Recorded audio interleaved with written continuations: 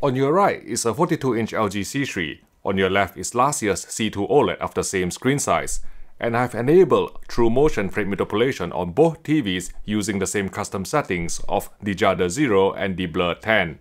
Once I got out from the picture menu and let this 50Hz broadcast content play, the LG C2 would exhibit intermittent microstutter artifacts, seemingly triggered by head movements and hand gestures, whereas the C3 would look perfectly smooth during this segment.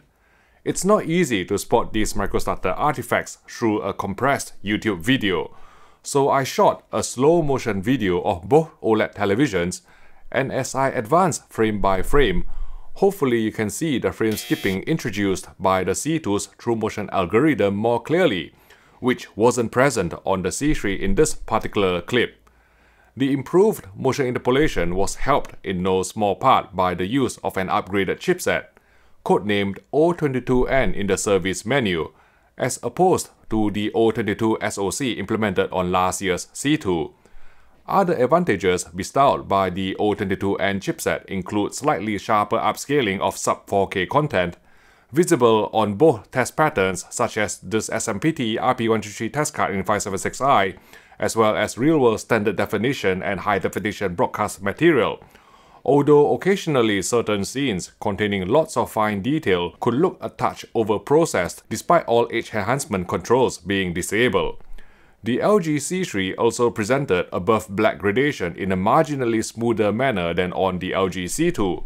but for some strange reason, the newer model actually exhibited a bit more near-black flashing artifacts than its predecessor in a handful of real-life content. On a positive note, the enhanced precision near black allowed for more accurate calibration of luminance tracking just above black by taking greater advantage of Kalman's 1D LUT and shadow detail DTC adjustments.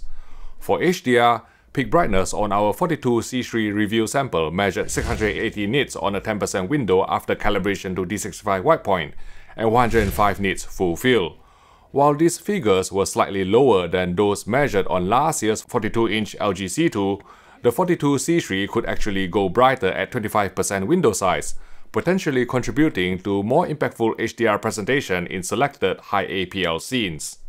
DCI-P3 color gamut coverage came in at 99% in UV terms, whereas rectangularity coverage was 75%, as expected from a WBE OLED panel supplied by LG Display. Just like other LG OLEDs over the past few years, the C3 adapted its tone curve to max CLL metadata to retain more specular highlight detail in HDR content containing 4000 nit elements. Bright uniformity on our 42-inch LG C3 review unit was very good, manifesting no sign of dirty screen effect or banding, and only some pink tinting along the sides owing to the WBE OLED panel. Unfortunately, the uneven color uniformity became stronger at low luminance levels, with the sides of the screen, especially on the left, appearing noticeably cooler than the center on full-field slides just above black, which could occasionally be seen in real-world material, such as this dark sequence from June. In Game Optimizer mode, input lag measured 13 milliseconds at 60 frames per second, which could be lowered to 9.2 milliseconds by engaging boost mode that essentially performs frame doubling to 120 FPS. With a true 120 FPS video signal, input lag on the LG C3 came in at 4.8 milliseconds, which is as responsive as it gets on a consumer TV. Now, some of you prefer to use filmmaker mode with ALLM when playing HDR games to take advantage of LG's color boosting algorithm, which isn't available in game mode. There is no way to force ALLM with the Leobotna 4K lag tester, so we did the next best thing, which is to engage the 444 pass-through setting while staying in filmmaker mode. Under such a scenario, input lag measured 21 milliseconds at 60 FPS and 13 milliseconds at 120 FPS, which is slightly higher than in Game Optimizer mode, but you will get to enjoy more saturated colors at higher brightness. 4 HDMI 2.1 ports are available, each supporting the full HDMI 2.1 bandwidth of 48 gigabits per second, together with 24 gigabits per second of DSC or display stream compression. Similar to previous C-series OLEDs over the past few years, the LG C3 provided excellent support for HDRG compliant games, tracking the HDR10 ST2084PQ curve accurately until hard clipping point, which had been set at 800 nits for both maximum tone map luminance and maximum full field tone map luminance. Otherwise, the biggest compliment I can pay to the LG C3 as far as gaming is concerned is that things just work. Supporting various VRR formats including NVIDIA G-Sync to reduce tearing and frame drops. Although just like every consumer OLED TV we've tested, some VRR flicker remain visible in a handful of VRR games, particularly during more sedate scenes or on static menus. Enabling the 444 pass-through setting not only allowed for full 444 chroma reproduction, but also improved native 10-bit gradation, however slightly. The C3 supported 4K 120Hz Dolby Vision gameplay from the Xbox Series X, even though Dolby Vision game mode remained over-brightened out of the box, which could only be rectified through Kalman AutoCal calibration. That's why we still recommend playing games in HDR10 on LG OLED TVs most of the time if you can't get your TV calibrated.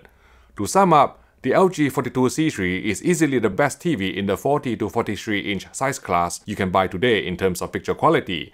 thanks to OLED's pixel-level light control, which permits true blacks, vibrant colors, and wide viewing angles, not to mention class-leading gaming features such as supremely low input lag, well-implemented HDRG, and 4K 120Hz Dolby Vision support.